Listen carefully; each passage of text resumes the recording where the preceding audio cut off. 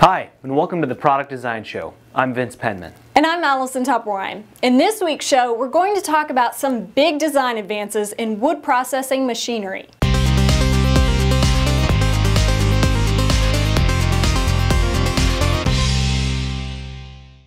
Many wood processing mills defibrate their wood, which means they have to break the wood into its fiber components.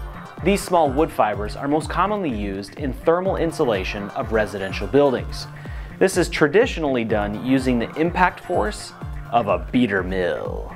Designers at Gresenbach have created whirlwind mills that can process more than twice the input of conventional mills while using the same amount of energy. In a whirlwind mill, the wood is first crushed into large pieces by beating tools. These large pieces are accelerated and fluidized in air. This flow is then pulverized by grinding tools. The rotor component of the mill generates air whirls, which increase the number of collisions of the particles as well as the shearing forces.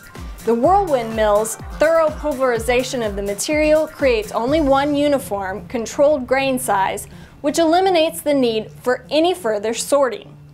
The only pulverizing process more violent than this is the process required by Tony Montana to say hello to my little friends. Today's woodworking industry features highly automated production lines.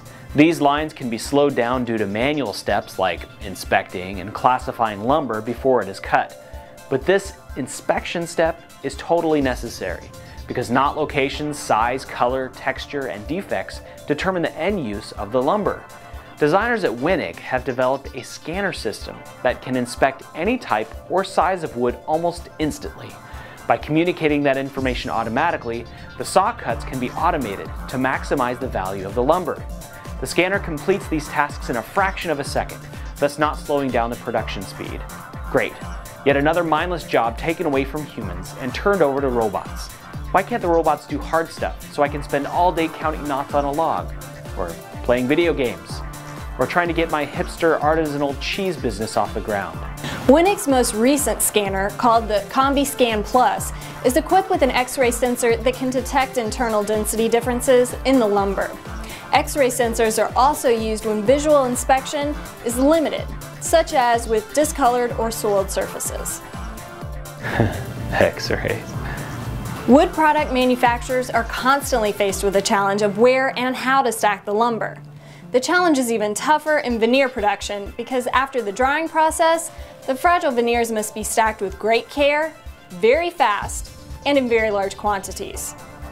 Kind of like a game of Jenga, except with multi-million-dollar robots who don't fold under pressure. Manpower is no longer enough, so vacuum stackers have been introduced. The stacking system is comprised of a welded suction box with pneumatic down pushers and a conveyor belt equipped with teeth. This design allows for a variety of stacking points and can be fed by a single, continuous conveyor. This stacking system has proven to keep up with the increased rate of veneer production while also staying accurate in the placement of the veneers. A great deal of the engineering behind large woodworking machinery relies on 3D CAD modeling.